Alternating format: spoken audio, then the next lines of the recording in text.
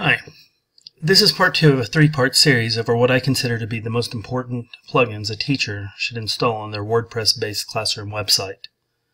In this video, I'll be going over the formatting plugin called Shortcodes Ultimate. In part 1, I discussed the comment spam plugin Akismet, and in the final video, I'll be going over my personal favorite plugin for a classroom website. It's called Quiz Tool Lite. Returning our attention to the Shortcodes Ultimate plugin. To describe what a shortcode is, it's a WordPress specific code that lets you do neat little things with very little effort. You can almost think of a shortcode as being a shortcut because it reduces the amount of coding that you have to do tremendously. With a shortcode, you can embed files or create objects that would normally require lots and lots of complicated code. To install the plugin, you would go to your WordPress site and you would go to the admin page, the dashboard. I have my dashboard pulled up right here. And you would come down to plugins and then you would click on Add New. At that point, you would be on a screen which looked like this. Go to your search plugins. You would look for Shortcodes Ultimate.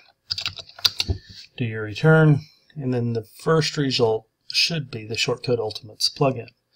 You'll install it by clicking on the install button, and then once it's installed, you'll activate it. You'll know it's working because once this page has come up, you should have a Shortcodes menu button. Now, one of the things that I've noticed with this plugin is that very generic themes sometimes struggle to display the content. So instead of just using this base right theme, I'm going to switch to a very, very common theme called 2016 that comes with every WordPress installation. So I'll activate this theme. We'll come over here, back to the main website. I'll refresh the page. You'll see the new theme is there. And okay, so the first thing that I want to look at here is the generic post that was created when the WordPress installation was made. Now that we have the Shortcodes Ultimate plugin installed, we can do some really neat stuff. And so let's add a new post. This plugin has over 50 shortcodes associated with it. For brevity's sake, I can't go over all 50, so I thought I would limit myself to 3. The 3 that I'm going to go over are the box shortcode, the spoiler shortcode, and the YouTube shortcode. In all honesty, I don't even usually remember what the shortcodes themselves are because the plugin comes with a cheat sheet. So one of the first things that I do when I'm starting a new post is I'll come to the shortcodes like I've just done here, right click on cheat sheet, and then open the link in a new tab. This tab will show all of the possible shortcodes. They're all listed over here. Pull quotes and frames, rows, columns. There's, as I said, over 50 of them. And I want to specifically right now look at the box shortcode. So I'm going to scroll down. I did a search for box, and I'm going to continue to come down until I find the box shortcode. I'm going to come over. This is the syntax which I want to copy. I'm going to copy it. I guess I did the keyboard command, but I'll show you that I did that. And I'll come over here, and I'm just going to paste this in a couple of times. So the 2 parts to the shortcode that you need to be aware of are the box title and the box content. I use boxes on my classroom website to indicate different sections. Like we might have a bell ringer in class, and I would put that in that section. And then I might have some information that I want to pass out to the kids, and so I'll put that information there. And then I'll have maybe, hey, here's the question set that you need to do for today. Usually I'll call that a question bank. And so now I've titled my sections.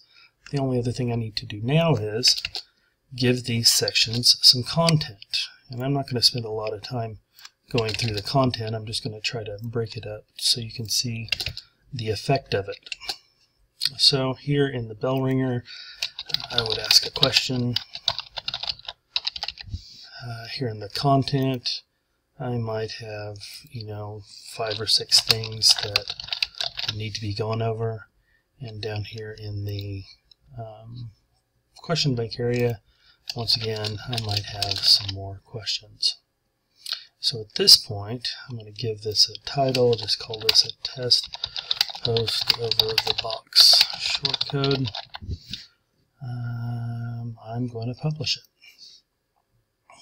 Should publish fairly quickly. Once it's published, I can come over here and yeah. Now this was the basic generic WordPress post, but if I refresh the page, you'll see the new post and you'll see how my sectioning my sections have worked by having a bell ringer section, an information section, a question bank section, and so forth and so on. Once again, here's the original, and here's the new one. Now, obviously, I don't like the way this bulleting works, but that can be fixed at a later date. The idea is there.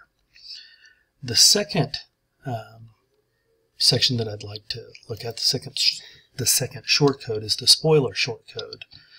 Coming back over to my cheat sheet, and I'm going to look for spoiler. Here's the spoiler shortcode. And here is a really, really great feature that this plugin has, is that you can nest shortcodes inside each other. So for my bell ringer section, I could ask the question, and then I could have the spoiler, have the answer be hidden inside a spoiler. Once again, there's two things that I need to look at. I need to change the spoiler title. Maybe I would want to just call that the answer. I could say the bell ringer answer. And then I could have my answer, whatever I type in this section, would be hidden. Say a hidden answer. Now, because this is nested, here's the entire spoiler code. It's nested inside this box code. It will be inside that heading. So if I update this now, and I come back over, in my bell ringer section is where we're going to be looking, and I should be able to hit F5 to refresh it, and there's my answer. There's my hidden answer. It's a great use for the kids, because they can work on the problem. They don't want to see the answer, but then they can check their work later. The final shortcode that I want to look at is the YouTube shortcode. The nice thing about this YouTube shortcode, and actually I like using the YouTube Advanced shortcode, is that it gives you more options than the basic YouTube embed code that you get from the YouTube website. So here, I'm going to copy this shortcode. We're going to come back over to the post that we made earlier. Here's the information section. A lot of times I will want my, I'll have my information, my lecture will actually be a video. So I'm inside the information section. This is the box for that. I'm going to nest this video inside that box. Now there's a lot of stuff here. The important thing that you need to look at is right here is where the YouTube URL goes. If you want to pay attention to what all these other things are, they're explained out here. One of the things that I like to make sure that happens is I don't want related videos to show. And so I will usually change this to no. There's been several times where a related video has had inappropriate content. And I don't want that picture jumping on the screen in front of a bunch of 14-year-old boys. So to get a URL to put inside there, you'd go to YouTube, you'd find the video that you wanted to watch, and here, this looks like a good one. Underneath this, for 30 seconds, oh, that hurt. So I would find this share, and then this URL is what I want to copy.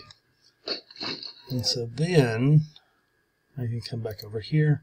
Inside those two, I'm going to paste that URL, and then I think we should be, I'm going to change this to no, and I think we should be good. So I'm going to update this again. Once the site's updated, I can come back over here, refresh the page, and I should have the YouTube video located inside the box, the information box. So that in a nutshell, or is the, oh, that just hurts every time. That in a nutshell are the three, what I consider the three most important shortcodes that can be used for a classroom website, but I could have just as easily included the top 5 or 10. I'm constantly using this plugin for lots of different things in my classroom website. So in conclusion, if you're a teacher with a WordPress-based website, you want this plugin. Thank you.